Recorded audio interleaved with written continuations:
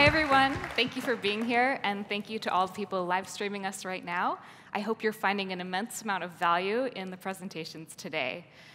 Thanks for coming to join us. I work at Forbes Cryptomarkets, and we are an online data-driven information source on all things crypto. Today, we'll be talking about building dapps, the value proposition of dapps today, and what makes Hedera exciting for entrepreneurs and developers. This panel is a great opportunity for our guests to speak about the value that they're bringing to the space, but this panel is really for you. So before we start, could you raise your hand if you are a developer? Excellent. And investors? Thank you. And entrepreneurs? We're so happy to have all of you here with us today. Now let's meet our panelists. First, starting with John. John is the founder of CU Ledger. John is recognized as a thought leader in tech and financial application development within the credit union industry. Next, we have Michael Feng. Michael is the co-founder and CEO of CoinAlpha. He's a serial entrepreneur who started his career as a derivatives structurer and trader. Nhat Nguyen is the co-founder and CEO of Organify, a project aimed at changing the supply chain in the organic food industry. Daniel Rice is the co-founder and CTO of SageWise. He is a veteran software engineer with expertise in distributed ledgers and finance. He's helped launch more than 20 products with over 5 million downloads. And last but not least, we have Simon Olson. Simon is the director of new business development at Magalu, the highest performing stock in the Americas in 2016 and 2017. Simon was a member of Google's new business development team and a partner at one of Draper Fisher Jurvetson's affiliate venture capital funds. Thank you all for joining me. Let's get into the questions.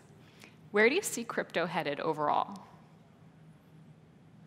I'll jump in and guess first. First of all, I just want to really quickly thank you for the wonderful introduction. I'd love to take all the credit for CU Ledger, but I have some amazing co-founders, Rick Cranston, Julie Esser, John Ainsworth, just fantastic people. But where crypto in general, if we're talking about currency, and that's kind of what I feel like when you say crypto, that's where we're headed.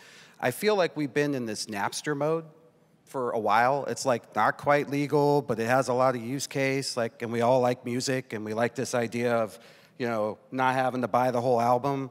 But there's a lot of us that are kind of uncomfortable. And so I think, we're headed towards the iTunes. That would be my sort of assessment. In my opinion, I think crypto is really the fusion of money and tech. And whatever happens, it'll be a major financial asset class in a few years, either in terms of native utility tokens, which are tokens that capture the value of a network, or via digital traditional assets, where they're next generation, more efficient and transparent versions of paper, equities, debt, and other financial instruments. I'm not sure. Do we go, or do you want to say? Yeah, by the way, guys, you don't have to go in order. Oh, you okay, can cool. Jump in whenever you have an idea. Yeah, so for me, I guess I really want to see how the general financial system might be looking to adopt cryptos, and how we can help to make that happen. It's really hard to see right now with the low transaction speed, but hopefully a new platform like Hedera can help to make that happen. So. I think the biggest thing for me is if we don't solve some of these usability issues that exist right now in cryptocurrency, then we're probably not really going anywhere. So it's awesome to see most of the audience was developers, and I think those are the biggest questions, right? For us to get energy back into the space where it's I think from a year ago and now, obviously, we're kind of in this bearish market right now. And a lot of that is just the reality of the difficulty of using it and the difficulty of using the apps that are on the platforms right now, the costs associated, all those things. So I think that's what has to change. I guess echoing John's initial comments, I think that what we're going to see is probably an evolution or a maturation process. So it reminds me a lot of the evolution of venture capital. In venture capital, initially you were able to fund a project based on an idea. Then it became a working prototype. And nowadays, you need a working prototype, and you have to be able to show growth. So I think the bar is going to, of who's able to get funding, is going to consistently rise. And as you said, John, regulators are still trying to figure this out. We're seeing regulation come to cryptocurrencies, but as far as where the market's headed, we're looking to see all of this back end, all of this wonderful development and usability just be integrated into the system so that people can use blockchain, use distributed ledger technology, use Hedera without having to actually understand how they're using it. What about the future of dapps? From my perspective, dapps will just become apps. You think about the internet and how it kind of grew, and to begin with, everybody needed a website, and there were lots of people who had problems that the internet would solve, but it took time for them to understand. If you remember, IP, not in terms of intellectual property, but internet protocol, an IP address was a foreign concept, and I would argue now it's pretty generic in our lexicon, right? We're going to see that same thing happen here. I think that the dapps will become sort of platform. They'll have more characteristics with a platform than they will an app, really. I think that's the big play here, and you saw it in Patrick's demo, where it's much more, it's rising more to a higher level to bring that utility. And I think Simon's comments are very important. The friction, I think, is identity.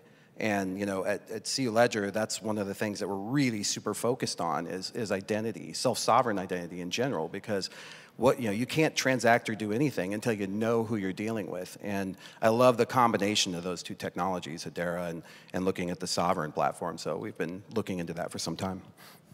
I just wanted to jump in on this question because I think the biggest thing around dapps is, again, the usability is not there. If we solve the usability issues, then potentially it can be useful, but if they're hard to use, if you have to install special plugins or it doesn't work on your phone, it's just not useful to people. And the general population doesn't care about decentralization. I don't think it's a feature for them. There might be uses for it that are, and side benefits, but just selling it as this is a decentralized version of Uber, I don't think anyone really cares. Yeah, so at CoinAlpha, we've been running dapps for the past year with millions of dollars worth of transactions flowing through them. And so we've learned a lot through that process. A lot of assumptions we had going into it were challenged and were flat out wrong, but we also learned a lot of things. One of the things we learned is that I think eventually everyone wants to kind of believe that the end state of kind of like dapps being kind of like how everything is used will happen, and we totally believe in that as well. But I think the path to get there, dapps have to deliver something that is not just incrementally faster or more efficient. We think they have to give people something that they can't otherwise get today. And in a lot of cases, what we've learned is that the people that dapps are really good for are individuals. They're individuals who can access something that is currently only available to large institutions or companies. And because they're essentially able to access something they couldn't otherwise get, which in our case are financial products, that's why they're attracted and they're willing to go through that pain point of installing Chrome extensions and other pieces of software and learning new technologies.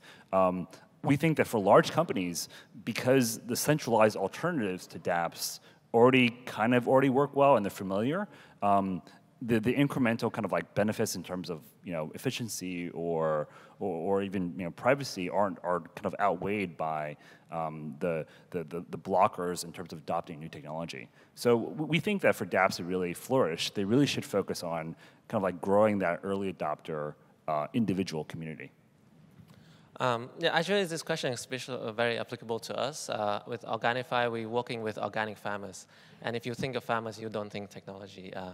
So we had to design for like the future of the app, so that, to be honest, like our farmers right now, they logging in and they already have that MetaMask inbuilt, so they don't need to install any additional Chrome extension to be able to start doing those transactions. So that's where I see, to your point, John, there is you use it just like a normal application with your login and password, but on the back end, it is a dapp, and they have no idea. But those data is going through the Ethereum network. So I want to get into this a little bit more. So far, what's been built so far has really been sidelined by slow consensus on platforms. So as excited as we might be about a decentralized rideshare or P2P marketplace, or you name it, there really hasn't been a way to leverage it so far. We can look at CryptoKitties on Ethereum, and for as adorable as it is, and it's a great test of the network, it doesn't show how much dapps could change our lives. People want convenience, and people want a real value proposition from using dapps. So how far do you think we are from that happening? So to kind of combine the last two questions, I guess, you know, anyone that lived through Web 1.0, we've seen this movie before. There's going to be a transitionary period. People are going to make a fortune creating, you know, consulting business to bring people onto distributed ledgers, just like they made a fortune with, you know, bringing people online via websites and things like that. There's going to be America Onlines, there's going to be Netscapes, they're going to come and go. But to me, I'm really excited about the possibilities, because I think what's essentially going to happen is the web is going to be turned upside down. As Patrick alluded to in his presentation, there's no immutable law of physics that says that the web needs to be monetized via advertising. It just evolved that way. It could have evolved in any other innumerate ways. And I think that the ascendance of micropayments is going to enable a lot of other things, the likes of which we can't even fathom at this point. So I'm pretty optimistic. You know, I like to think of it in two terms. Technology comes in either revolution or evolution. And, you know, we've seen it in the finance business. A good example of revolutionary a platform is to taking a picture of a check. You know, that just burned like wildfire. It was something that was convenient. It met all the criteria you were talking about, and people wanted it. But then there are other things that are evolutionary. Because of the speed of this, and you have to look at it, I think we're looking at it from the consumer's point of view, but we also have to look at those consumers as content builders and other people that are, you know, Hero FM is a great example, and what it can do to enable this economy that's moving more towards folks who are individually employed or SEP accounts, those sorts of things. And so I see this as revolutionary. It has scale. I think people will leave a platform to get to it, because I think that it brings that value. And I think the other differentiator is it's something that didn't exist before. And so with those three things, I think it could be faster than we think, just because people tend to adopt that sort of stuff very quickly. But it looks evolutionary because, like the smartphone, we had BlackBerries forever. It was the App Store and those sorts of things that were the game changers. Yeah, to me, I think speed is baseline, but that's not the reason why people aren't using dapps. People aren't using dapps today because you know, as a product person, you have to fire a product in order to hire a new product. And right now, even something like CryptoKitties, you know, compared to kind of like the top games right now, like Clash of Clans, you know, anything on mobile you can think of, it's a pretty poor equivalent. So I think that for dapps to kind of survive, they have to give people something they can't get otherwise today. And that something might be, you know, more fun, or something that's more native to the decentralized ecosystem. So do you think this idea of someone being able to use micropayments to, say, sell their own data in medical research, or do a job in some kind of decentralized economy is part of that? Yeah, absolutely. And I mean, do you want to finish that? Oh, yes, I think absolutely. I think that's the example of something that it's enabling something that someone is not able to get today in a more centralized world. And along with that use case, so just this last 48 hours, Organify created a new use case to use micropayments. So for first time ever, you can actually, after, like, you know, it's great to know about your food and how great it was prepared, but there's nothing you can do about it. Well, using micropayment, you can now send a tip to the farmer, and never before that you can do it without like needing to open a bank account, right? Like not everyone have a bank account. Now you can actually tip your farmer and say, hey, appreciate the great stuff you've been doing. So giving people something that they haven't been able to do before, using a micropayment on decentralized application will really help to push that adoption. Yeah, addressing the unbanked is really, really huge. Yeah. All right, we'll get into our next question. So why did you choose to build on Hedera over all the other platforms out there? Where do you see the opportunity in Hedera? And what do you see with it as different to any of the existing blockchains and platforms? For our SDK, which is something we originally built for Ethereum, we didn't get to build what we wanted to build because of gas associated with it. Essentially, the way our SDK works is it gets inserted in other people's code and it adds some legal infrastructure. And because of the way it works, it's actually increasing the gas cost of every transaction that runs on that particular dapp. So in the case of Ethereum, we didn't get to build what we really wanted to build because the gas costs were too high, especially with things like proxy contract communication that we wanted to do. So when I started reading about Hedera, I think the first thing that I was interested in was, can we get the cost down enough that it won't matter that our SDK is installed in someone's application? And that's why we're here, basically. I think that's the biggest reason.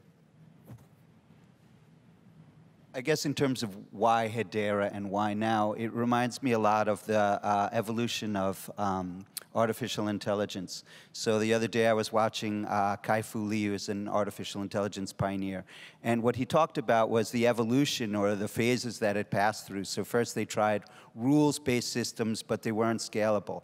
And then they tried database systems, but the data sets weren't big enough. And finally now the reason why apparently it's taking off is because they're using a data-based approach and the data sets are enormous, enabling them to derive information from it. So the question then becomes, you know, in the DLT space, why Hedera and why now? And I think heretofore, when you tried to do something, the throughput wasn't good, the energy use wasn't good, you had to use, you know, these expensive mining rigs, the transaction costs were very high, and I think what's beautiful about, or elegant, or eloquent about Hedera is that it really combines all these different features that make up for the sort of the shortcomings of the blockchain system. Yeah, so for us, one big reason was support for Solidity. You know, I think there's a lot of, you know, support negative for Solidity. Yeah, there's a lot of issues with Solidity right now, but to us, it's you know, right now at least, it's the JavaScript of the blockchain world. Probably not the most elegant language, but the one that's most widely adopted and the one that's easiest to serve developers and to hire developers with that expertise in. So that was one big reason. Oh, so quick question off the side, too. How can we fix some of the bugs that Solidity, like all of the bug classes Solidity has reintroduced? I think it's important to note that it's simply a programming language. So any programmer is going to introduce bugs. It's simply an abstraction layer on top of some type of like virtual machine, whether it's like Ethereum virtual machine or WebAssembly virtual machine that's on a blockchain. So I think it's more of a programming abstraction, and the responsibility to address bugs lies more on the tooling and the developer side. Yeah, so I think there's a few things about this bug question that are, first of all, like you're saying, like Solidity is just a language that sits on top of the Ethereum virtual machine originally, and now it's being put onto other virtual machines. But their approach with Ethereum, which I mean can't really be argued with at this point, was kind of like let's build something that's really helpful for a lot of developers, which is let's copy some ideas from JavaScript, which JavaScript isn't really known as the best security-oriented language. So there were negatives to that as far as people losing money. In 2017, over $1 billion were lost on the Ethereum blockchain through smart contract issues. So I think that's something that will continue to harden those systems. There's been a lot of upgrades and improvements to Ethereum and Solidity since the beginning. And the beauty of using that language is you can automatically gain those benefits right away. But there are other bugs that can exist even under the layer that the developers are coding in the virtual machine layer. So even if you code something up correctly in Solidity, there can still be an underlying issue that you don't even see in your code because of the virtual machine, and that problem is probably going to exist on other platforms as well. Yeah, and hopefully auditing and better bug bounty programs will help find some of this. So I'll just go back to why Hedera. So basically, what our use case, we want to be able to have information from when the animal was born and what it ate throughout. So there's a lot of transaction information going through all the time. And all the current blockchain platform, they don't have the same support structure for the amount of transactions that we need. So when I came across Hedera, being able to take on a lot of transaction, I felt like this is the right platform to be on to be able to scale this out to the million farmers out there that very in need of this solution. So that's why we came here this weekend to really be able to test that technology out. Yeah, I can see that for showing an animal's whole life cycle, to report each step of the process, you definitely need something that's fast, and you need something that you can trust, and that can handle micropayments. So that makes a lot of sense. Well, I wanted to get into the core value proposition of each of your dapp projects, and we've talked a little bit now about Organify and how that works. So John, could you tell me a little bit about what you're working on? Sure. So we have two primary projects. The one that most everyone's heard of is CO Ledger, and the value proposition of CO Ledger, and something that we didn't really talk about. You know, one of the big value propositions of this DLT technology is it's collaborative in nature. It allows organizations to work together in a way that they don't necessarily have to trust each other, or they can build a trust framework. And CO Ledger is really focused in on, you mentioned the unbanked. You know, the biggest barrier to, and you hit a nail on the head, to folks getting involved in the banking system, which by the way is the #1 stepping stone to really succeeding in life. If you look at kind of, you know, all the World Bank and all the different reporting out there, is getting enough credentials to get into the bank, to have the right things, to pass the KYC, the AML, those sorts of things. And so CO Ledger starts off with an identity solution that we're looking to be credit union-wide, called MyCUID, that would be a portable identity that you own. It's a self-sovereign identity, something that you take with you. And so it's different than the current identity, partnering with Evernym, which is one of the founders of Sovereign, and allowing people to really just have their identity and store these sorts of attributes and these sort of things in a world that we've never had before. It's not Google or somebody that's taking that data, and the reason it's free is they're monetizing by selling it. I love the use of consent, that word Patrick used. So that's the value proposition, is to have a platform that promotes collaboration amongst the credit unions in a way they've never been able to do before. And honestly, who's happy with the number of usernames and passwords you have? Anybody? Raise your hand if you're some sort of sadist, right? So one person. Right. So I think one person raised their hand. That's a weird person. But other than that, nobody's happy with that. And it's, again, before you can use any of these solutions, it's where we got to start. So that's CO Ledger's mission.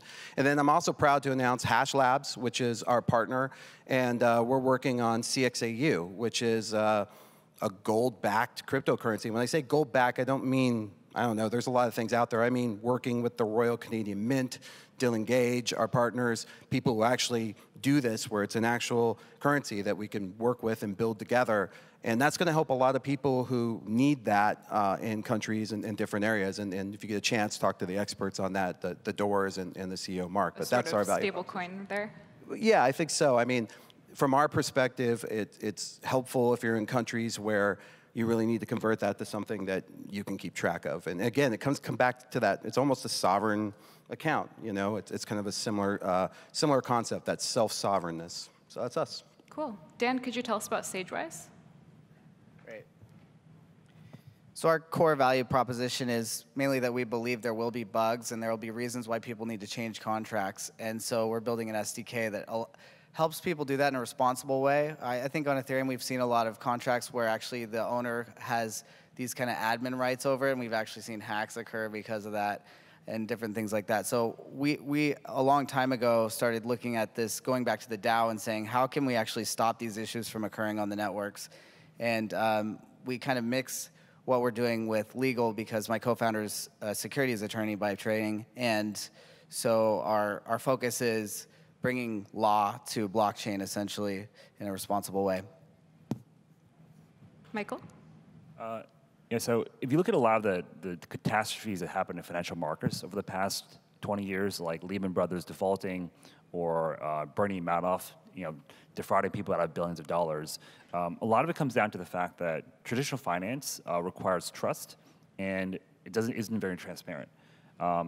Now, with blockchain technology and smart contracts, we finally have the ability to codify kind of like both asset ownership and also the logic entailed in financial contracts on the blockchain. So at CoinAlpha, we create what we call decentralized financial products. We focus on a protocol that we call the basket protocol, which enables individuals to create essentially tokens that hold a set of other tokens. And we believe that this represents an evolution over the traditional fund structure. And so that enables people who want to be asset managers to create vehicles who couldn't otherwise do it before. It creates liquidity providers to generate arbitrage profits from providing liquidity to these new instruments. And finally, enables investors to have infinite customization and selection over what they can invest into. And for our next question, is there anything we haven't addressed so far?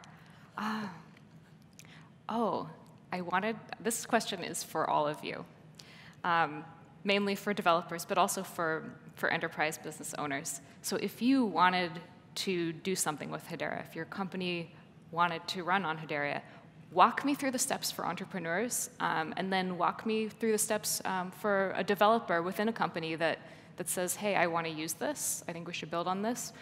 What kind of issues are going to come up? What kind of obstacles are they going to face along the way? What are some ways they can address it? But maybe let's just start with entrepreneurs. What are the steps to get involved?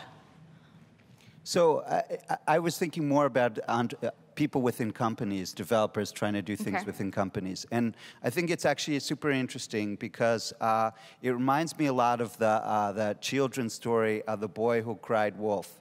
So for those in the audience who are from other countries, basically the story is that there's a little boy and he's sort of guarding the city at night, and he cries wolf, and the first time he does it, all the villagers come out ready to, defend themselves from the wolf. And the second time he does it, and there's no wolf, half the villagers come.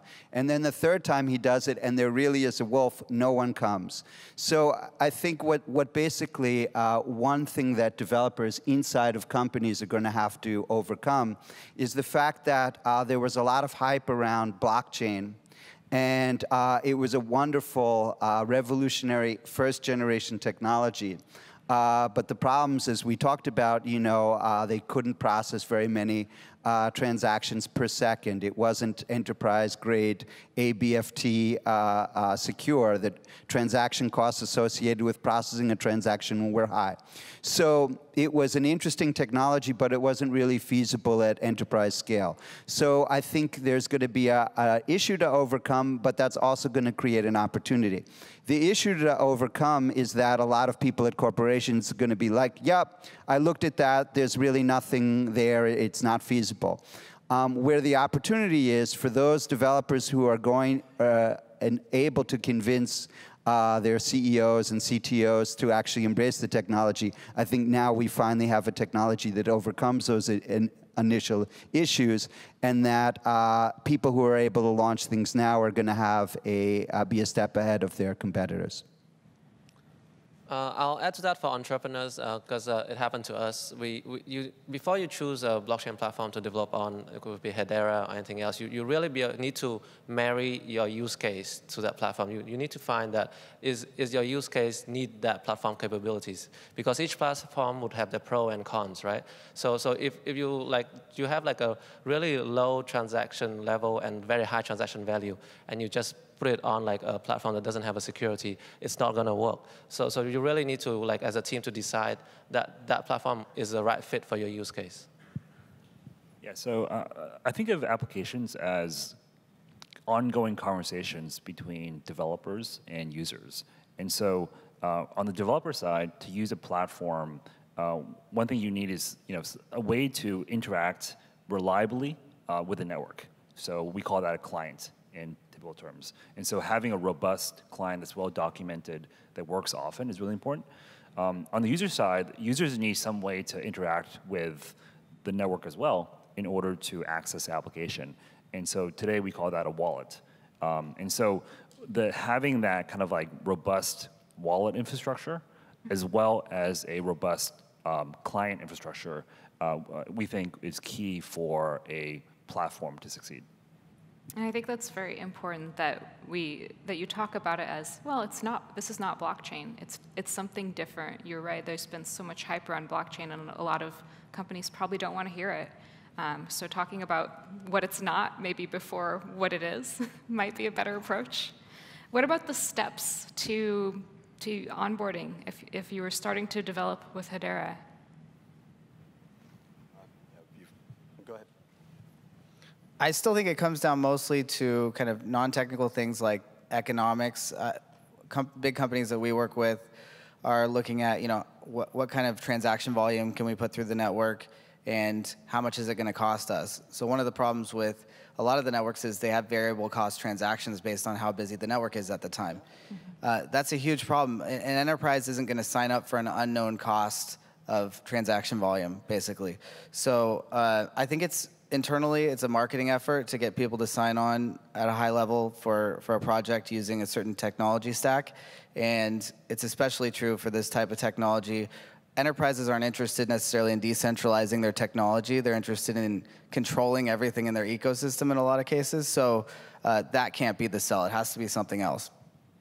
So real quick, you got to get a live chicken, because there's going to be a sacrifice involved. And then you go to Hedera. You download the SDK. I'd start off with the private permissioned SDK, learn that. I want to echo what Michael said, start to build a scaffolding or a framework or a client or whatever you want to call around it, and give put a bounty out there. Give your developers, say, hey, whoever does this wins whatever gadget it is they want of the week, and give them something to do. Awesome. Well, we just have a little time left, so 30 seconds each. This is going to be a quick fire shotgun round. It's 5 years from now. Where are dapps today? Go. So it's continuous execution. You have these wallets, but inside the wallets, you also have these contracts that are coming to fruition, things like Michael's product, and you're seeing them sort of come in. You have some more insight into, if you're a business owner, entrepreneur, your cash flow, if you're a person, into your daily life and what you're doing. All right. So, just like the blockchain enables you to be your own bank, it also enables you to be your own asset custodian. So instead of having to give your capital to some fund manager who might lose it, you're purchasing assets that you control. 5 years from now, I want to see everyone using an app, the app, without knowing they're using a dapp, because you've done the interface layer for every person to use it so seamless that they just use it for whatever they need. If they are being used, then I think the transaction confidence will be a lot higher. Like credit cards first coming onto the internet, people were afraid to use them. Cryptocurrency has to get to the same place, and dapps will follow. Facebook is gone, having failed to acquire the dapp equivalent of Instagram or WhatsApp. Google is severely hamstrung and relying on other businesses because people have moved from advertising focus of monetization for the web to other forms, perhaps micropayments. Thank you very much.